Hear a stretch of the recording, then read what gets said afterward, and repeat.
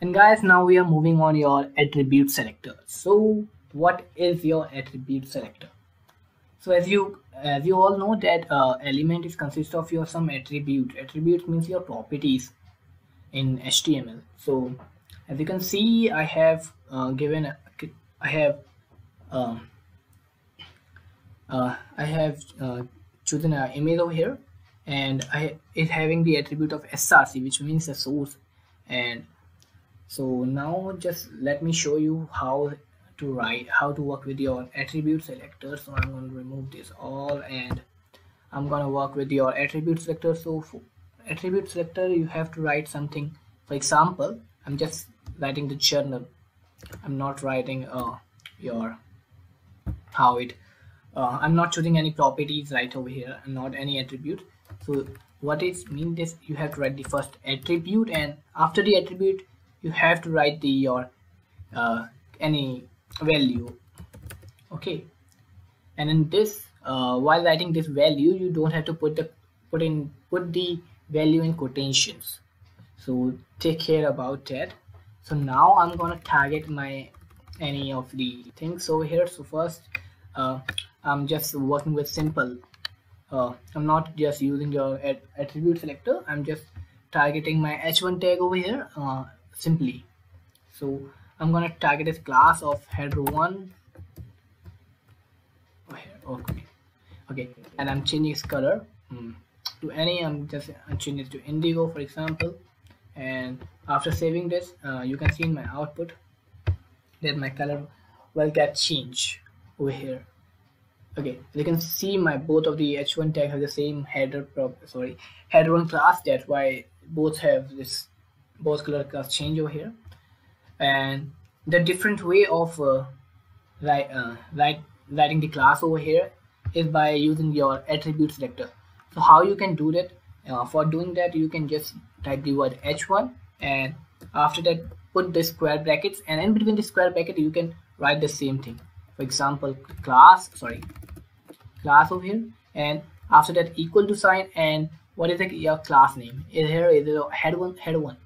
So I'm going to write the header1, and take care of that you don't have to put the class over here in the quotations, class name in the quotations. Okay guys, so now let's just change this color. Okay, wait for a second guys, let me show you the output first. That the color is we have not specified any color or anything to it. Then we will add color. You can see it is simply a black color, and now I'm going to specify the same color over here, which is the indigo in last when we use the direct class over here. So now you can see in my output that the color is same change as previously it is changed. You can see indigo color is assigned to your both of the heading tags.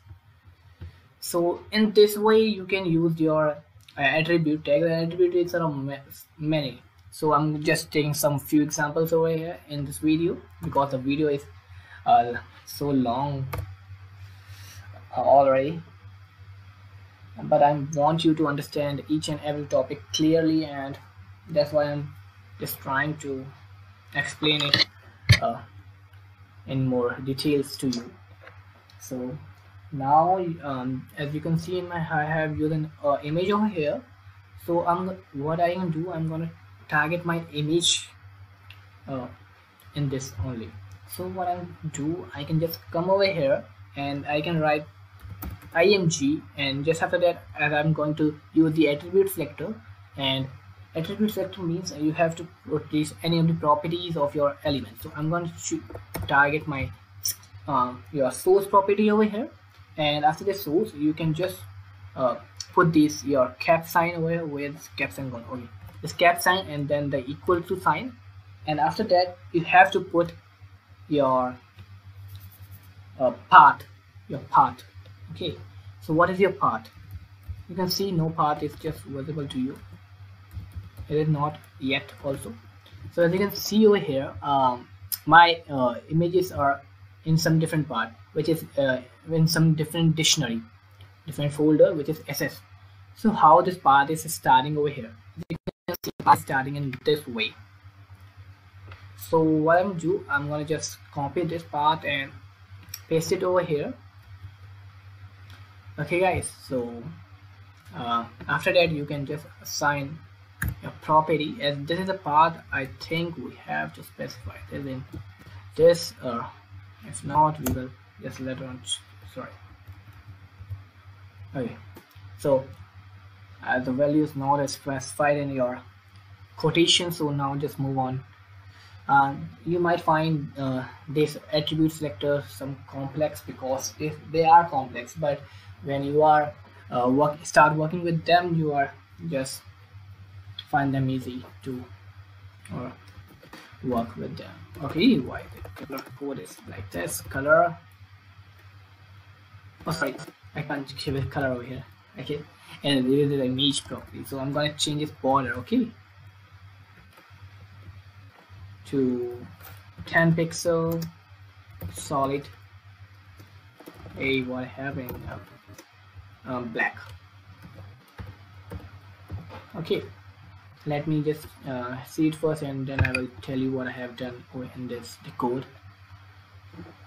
Okay, I have to specify this in the quotations, because this is an address of your field, sorry, address of your image, where your image is located. Okay guys, so I have to specify this in your double quotations mark, and now it might work. So let's just check it out. Okay, as you can see, this as we have not using first your double quotation over here, I told you that you don't have to use your quotations or anything over here, but it, as we have using some your address, that's why we have to put the address in the quotations every time. So as you can see, my this png belongs to this folder. So what this means, this cap and equal to means the any image file which is present in your SS folder, it's going to have a border of 10 pixels solid black, which any folder starting with your .ss. Okay, and now you can just change it with this your dollar sign also, and this dollar sign equal to means any folder which is ending with ./ss will going to have the image property of border 10 pixels solid black. So as we have no such folders, so I'm removing this. And the different another way of styling is you can just put a strip sign, your star sign, which means as a stripe, as your star sign is your strip sign is your universal selector, so it will going to select your image, either way it is a starting folder or it is your ending folder. So now you can see in my output that the effect, the style is same over here. So so there are some different selectors also, different attribute selectors. Let's just move on, and I hope you guys understand the star and your caps equal to or your dollar equal to sign. And now we are moving to your white space selector. As you all know guys, that we can use multiple classes in your elements over here, and you can also specify multiple classes within a same class. Means as you can see, I have used the class, and now I'm going to specify some different class to my head h1 tag.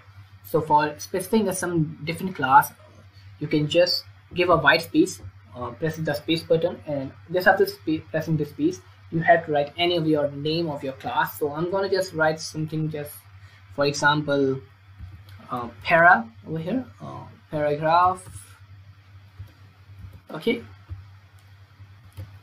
because we have written a paragraph just after this. So now I'm gonna as you can see, after just saving this in my output, that there is nothing changed over here.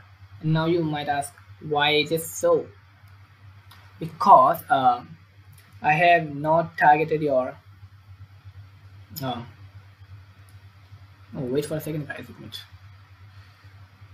okay, because I have not targeted your paragraph, class in my output over here. So I'm going to target my paragraph over here. So edit the class, so I'm going to type the word paragraph over here. Either I write the either I grab it like this, or as we are working with your attribute selector, so I'm going to write it like this, and h1, and after that you have to write class and this not sign, which I told you previously, and equal to your whatever the class name you just wrote over there. So what have we wrote over we have used the paragraph. Okay, so I'm gonna specify paragraph over here, and just after that you can just put some color braces, and in between the color braces you can assign any other property. So I'm gonna assign it to long range, and now you can see my just output. My color got changed over here.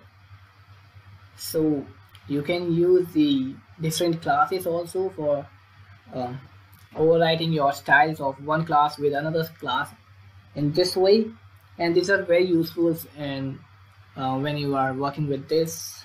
And for now you just know how this all works, and so that's all in this video, guys. I hope you like this tutorial, guys, and please do subscribe to our channel, because I'm going to bring some more interesting videos of your web designing like this only. And do comment, guys, whether you understand whatever I teach you or not, because if you don't comment below, I'm not getting you whether you are understanding whatever I'm teaching to you or not. So, and you can also follow my Insta page. I've given the link in the description, in which I'm going to upload your different posts based on your different topics every day, by which it is easier to understand the different topics. I will write the topics in some very easy, simple words, and you can simply say it is a story part of your web designing. So you can just follow me on Insta, and you can find some different posts related to your web designing. So thanks for watching, guys. Bye bye, and do subscribe once more. Leave a like also, guys.